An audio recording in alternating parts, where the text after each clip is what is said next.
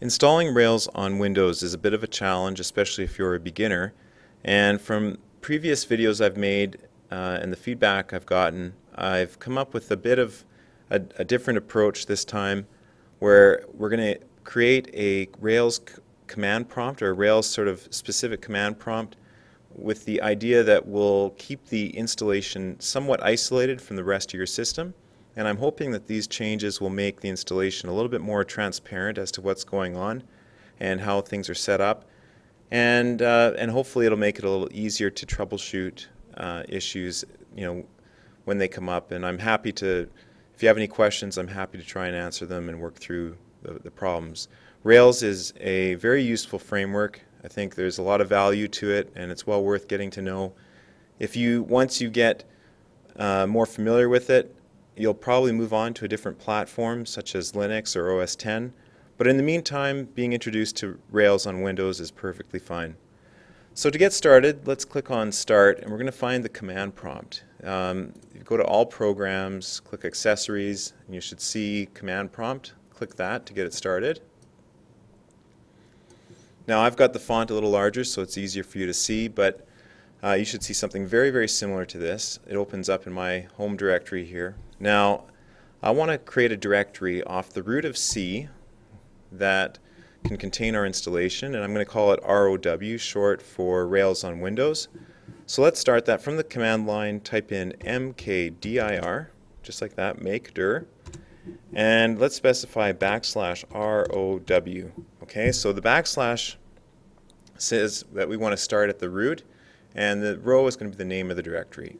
Okay, so then we hit enter, and then from there let's change directory to it, or CD. So we CD space \ROW, hit enter. Now when we hit dir, that's the way we list the directory contents. You can see that it's got 0 files. It says it has 2 directories. And for some of you out there, that might seem kind of strange.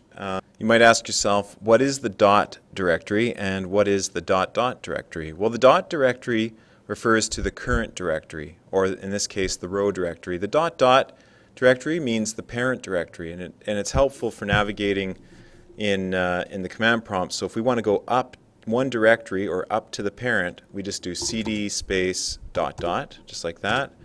And then from there, if we need to go back to row, because we're already at the root, we don't have to specify the backslash. We can just type in ROW like that.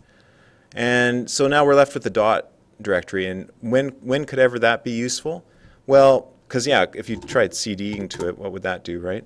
Well, the dot directory, again, is reference to the current directory. So say we wanted to launch Explorer, and we wanted Explorer to open in the current directory. Well, we just type Explorer space and then the dot, right? And you can see how it loaded up Explorer in the row directory. So that's where that's at. We'll leave that up for now. And what we want to do next is create a batch file for our Rails on Windows environment. So what is a batch file? A batch file is a file that contains a series of commands. And so instead of having to type everything out each time, you can wrap it up in a batch file. Now, the way we're going to create that file is type in Notepad, like that. Notepad is just a very simple text editor available on Windows. And so then Notepad space, and then the name of the file. So we're going to call that row.bat, short for batch, but that's the file extension for a batch file. Then hit enter. And you can see it says here, cannot find the row.bat file. Otherwise, it would have opened it if it could have found it, but it says, do you want to create a new file? And we'll say yes. So next, hit enter a few times, just give yourself some space there, and type in start. So this is a command that's going to start the command prompt. And within quotes, we're going to type in the title of what we want to call the command prompt. So we're going to call it Rails on Windows. And then we're going to specify an option, the /D option, where we're going to specify the path in which we want the command prompt to open. So what directory should it be in when it opens? And we want that to be C:\ROW. So next, let's save that. We'll go File, Save, or Control S. And I'm just going to close this to make it a little less busy.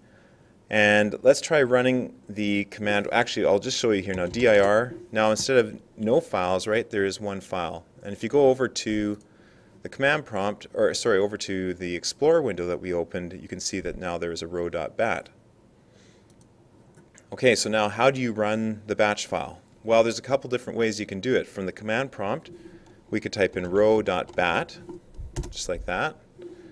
And you can see actually here, down here, before I bring that other one down, you can see that it echoed out the command. That was, so we ran row.bat, and this is the command that it ran within row.bat. And it launched this command prompt, and we are in the row directory, so that's good. And you can see that the title says Rails on Windows. Okay, so let's close that. And we can also launch it from the Windows Explorer. We just double click row.bat. And you can see that we've got the command prompt ready to go. Okay, so I'm going to close that original command prompt down, because now we've got the beginnings of our row.bat. Let's get that one going again. And one of the issues that we had previously had to do with the path environment variable. And sometimes there'd be programs installed that that Rails would mistake as something else. And so what we want to do is start off with a completely empty path and then only include on the path what we want on the path. Okay, so if we echo out the current contents of the path variable, we hit enter, you can see here and see how I wrapped path around with percent signs. That's how we reference the variable to get the contents here when we use echo. You can see that there's a list of directories and they're all separated by semicolons. When you go to run a command, the system will look through each of these directories to see if it can find it. Now, when we ran Notepad earlier, there's a command on earlier versions of Windows it's not available, so if this doesn't work on XP or something like that, don't worry about it. But there's a command called where, and if we type Notepad, it'll go and look on that command, it'll go look through the path and tell us where the notepad.exe is located. If we type in where Explorer, you can see that it tells us, oh, it's located there. And in this case, I'm not sure why there's two versions of Notepad actually. But anyway, it tells us that there's a Notepad executable here and here. With Explorer, it's located here. So let's go back to our batch file and let's clear out the path variable. Okay, so we're going to type in Notepad again and then row.bat, and you can see how it just came up. To clear out the path variable, let's type in set path equals, okay, and we'll just leave it like that and we'll save it, and let's close that and let's close this prompt. And so we're back to the Windows Explorer. Let's double click row.bat and see what happens. Okay, so we're able to launch the command prompt, and you'll notice when we type in Notepad, it says it's not recognized an internal external command. And so now why is that? Right? Now if we echo out path, right, it's echoing out nothing. Okay, it's not, path isn't set. Now, so what we have to do is add the location of notepads, of the executable for Notepad. And if you recall, that's under the Windows directory and or the System32 directory. Let's go back to the command prompt, or sorry, to the Windows Explorer. And another way to launch Notepad is if we right click on the file like this and we go to edit, and that should bring up Notepad. So now when we set the path equal to something, let's actually set it to something. We'll type in C:\/ and we'll type in Windows \system32. Okay, so then hit Control S or File Save, and let's close Notepad, let's close the command prompt, and let's start this again. So now we'll bring this down, and if we echo out the path, you'll see now that it has C Windows System32 on the path. Okay, and if we try to execute Notepad, let's see what happens. Let's type in Notepad row.bat, and you can see that row.bat came up. Now let's close Notepad again. Now the next thing, let's try to get Explorer going, right? Explorer is a really handy thing to have available from the command prompt. If we type in Explorer dot, it says Explorer is not recognized. Well, what do we have to do?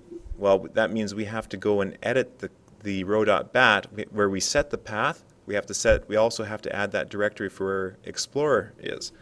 So let's exit out of here, and we right click on here to go back to edit. We could have opened it through the command prompt there. But anyway, so now we need to add a directory here. And the way we do that is we use a semicolon to separate the entries.